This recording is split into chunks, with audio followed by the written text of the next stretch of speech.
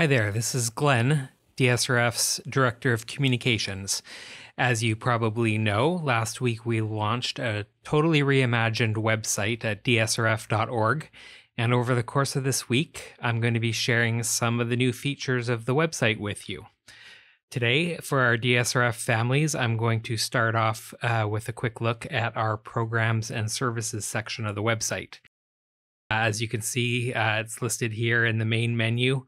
You can also get to our programs just by scrolling down a bit on the home page. We've got our group programs and individual services. So I'm going to just take you over to the group programs page now. And you'll notice that the group programs and individual services pages are set up exactly the same. So I'm going to show you group programs, but everything that you see here will be the same on the individual services side.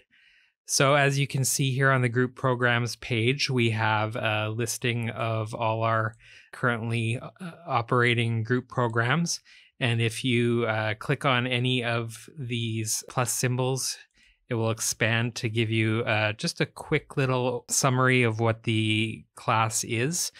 So you can get a little taste for it. And then if you want to see more details, simply hit the details and registration button that pops up, and it will take you to a web page with all the information on that program. So here we're looking at our summer camps program, which begins in July. So we've got all the information, a description of what the program is going to be each week. And then as we continue to scroll down, you can see all the details such as the dates, the schedule, location, which at this time is Burnaby for all our programs, ages, pricing. And then below that, you can see the registration button. If you click the registration button, it's going to take you over to our new group programs registration page. And from there, you can click request programs to start your registration process.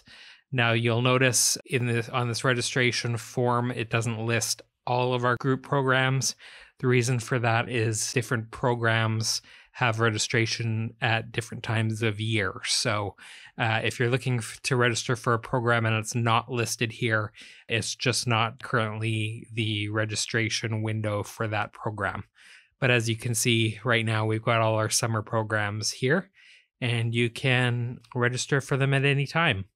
So that is just a really quick introduction to the programs and services section of our website.